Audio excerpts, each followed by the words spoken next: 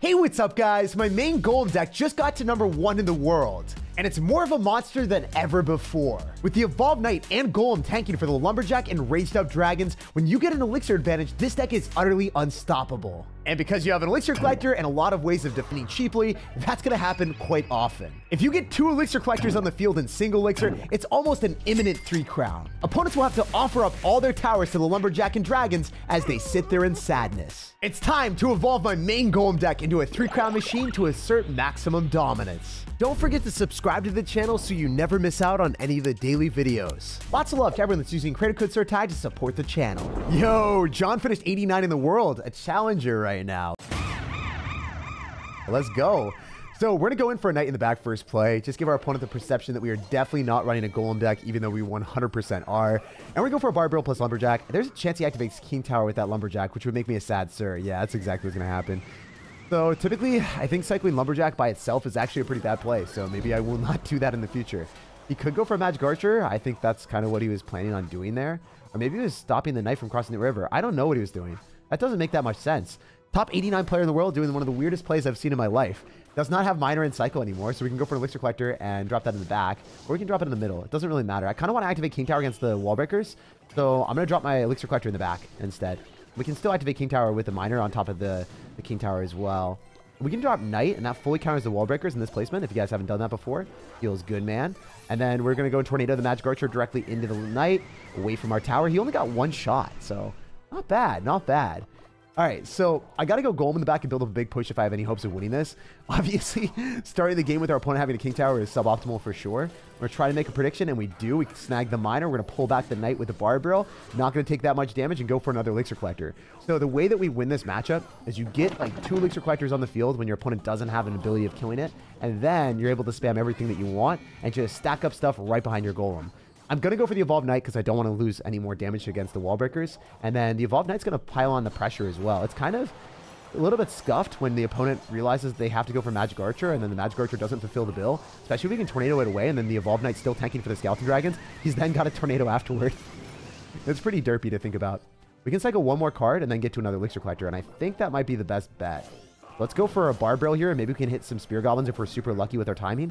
And then we can go in for a Knight. So we're going to eat the wall breakers or Spear Goblins and just catch the Miner. That's what we're hoping for. If we just catch the Miner, that would be awesome. If we do not catch the Miner, we're eating the wall breakers. We're going to take a ton of damage in the process.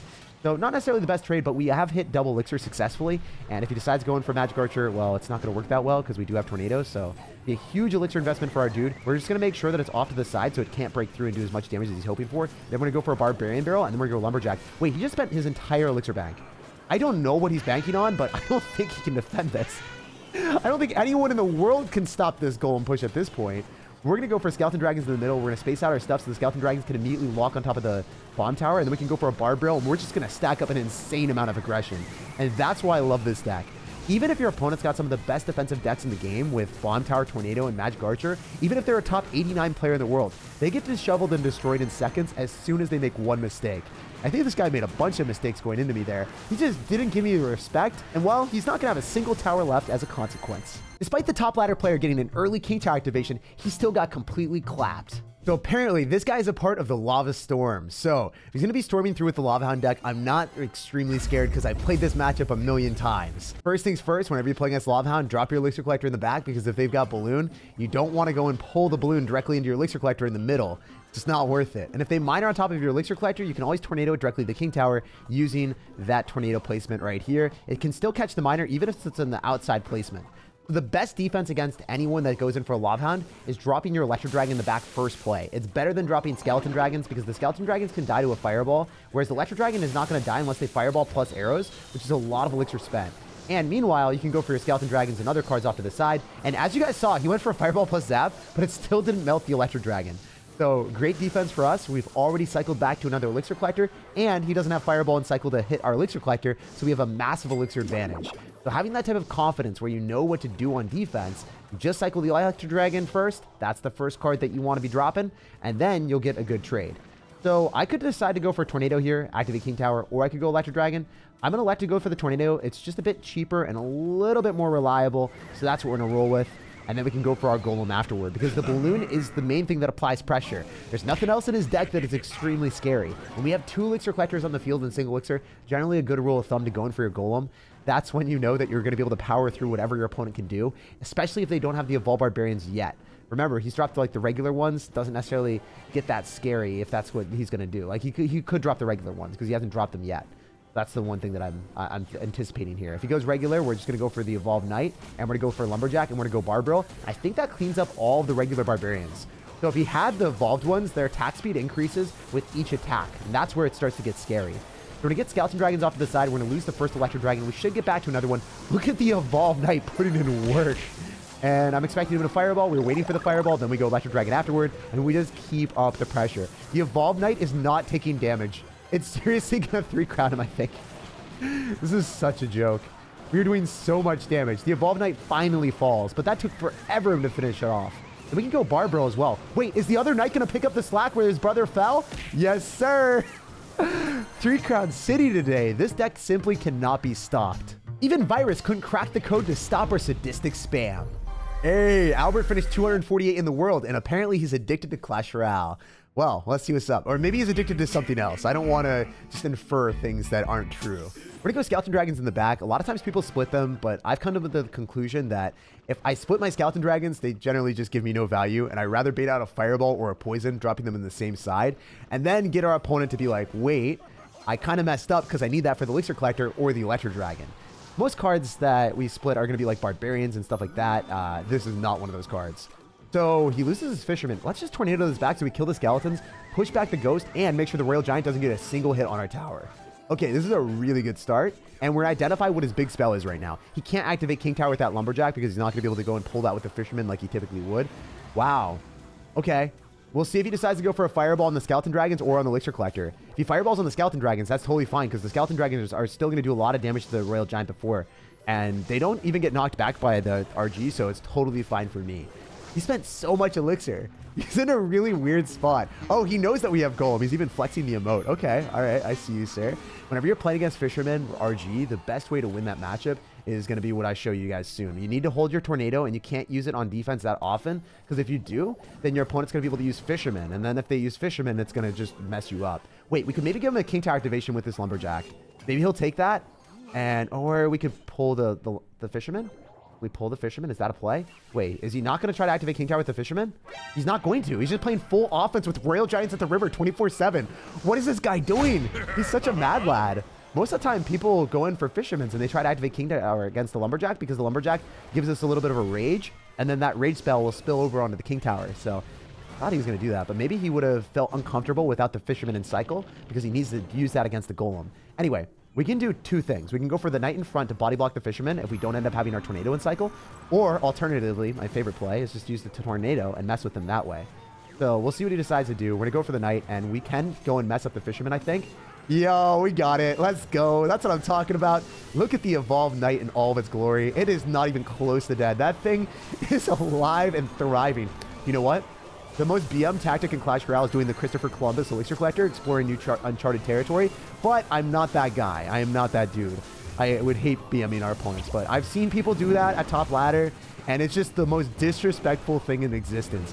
This guy is getting dissected, and we didn't even need any of that elixir. That was one of the easiest 3 crowns ever, against a top 250 player in the world, too. After that match, it's obvious that the rank 1 Golem deck is extremely unfair. Hey, this guy's got the Rare Recruits banner. Probably not going to be playing that. A lot of people are just flexing the new season banner.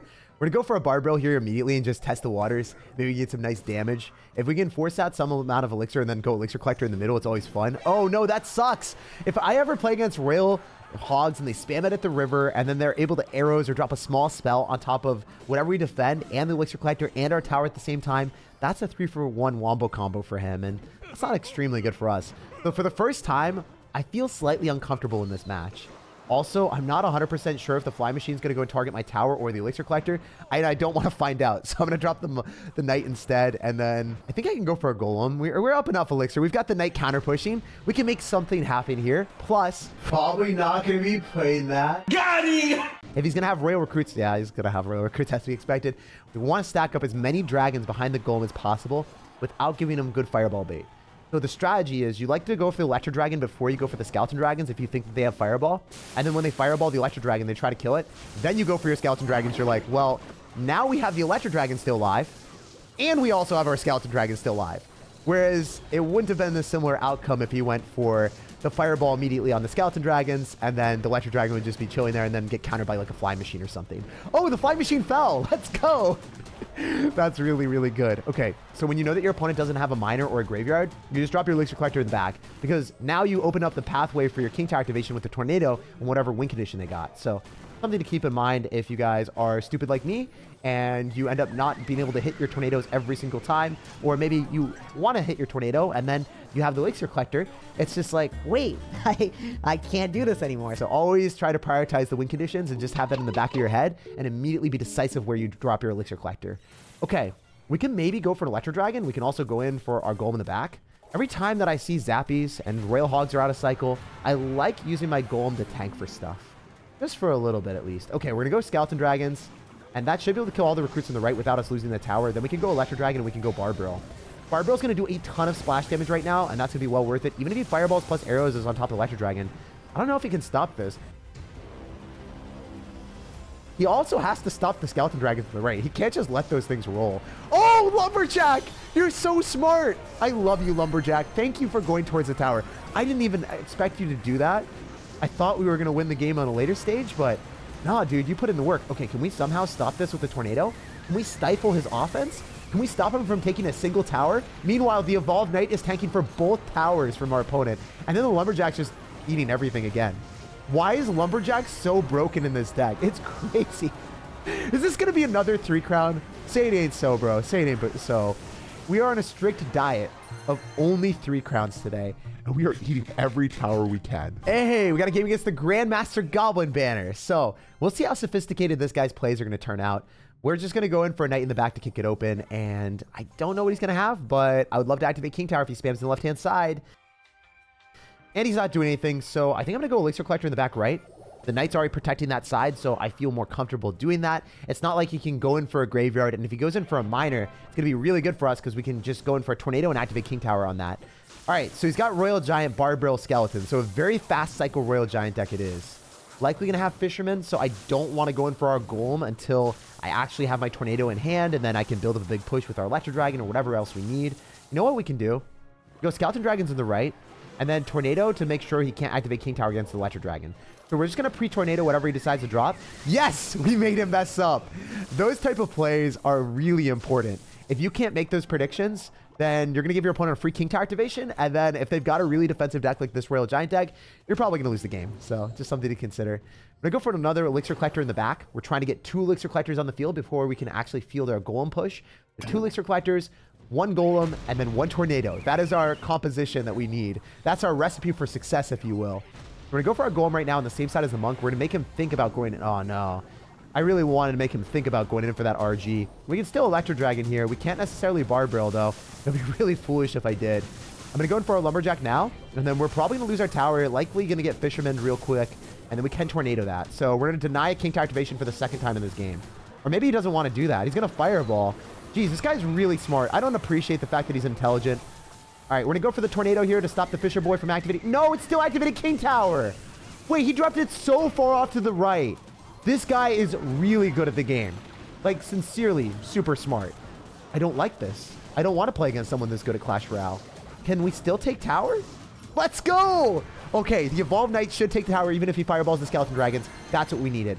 All right, so now no Fireball and Cycle. We can go in for Elixir Collector in the back right. This is the sweatiest game I've played this season so far, so still going to be trying my hardest. We'll see if we can pull out the dub. Definitely know that he's going to try to go in for like a Fish Boy, so we're going to Tornado everything. We're going to go Barbarrel. I don't know if that Royal Giant gets a hit. I don't think it does. Beautiful. That Barbarrel was incredibly necessary. All right, we can go in for Elixir Collector here.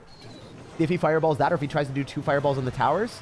We do have Electro Dragon, so maybe we can go and do this. Knight. We go in for another Tornado? Is there any shot that we defend against this Royal Giant 2 times in a row? That would be so crazy. If we could just get like the Lumberjack down and the Royal Giant doesn't get a hit. 15 seconds remaining. This guy will throw a fit if he loses this match. All right, we can go Golem in the middle. We're going to make him drop a Fisherman on defense. He's going to try to cycle 2 Fireballs, but if he Fireballs, then he has nothing for the Skeleton Dragon to the other side. I bet you goes in for a Fisherman, so we're going to go in for a Knight and make a prediction on the Fisherman. He doesn't. Okay, is he dead? I don't know if he's able to stop this. If we go for Electro Dragon and we space that out away from our Skeleton Dragons, he's not going to be able to Fireball everything at once. Is this going to be another 3 crown? Wait, I want a 3 crown. I want a 3 crown. I want a 3 crown. Don't go towards the second tower. No. Okay, guys, let's be honest. That would have been a 3 crown if I was smart enough to just go towards the 3 crown. This guy was an incredible player, and I'm super happy to have crushed him. Yo, Jose, what's up, man? So he's going to have an Ice Wizard banner.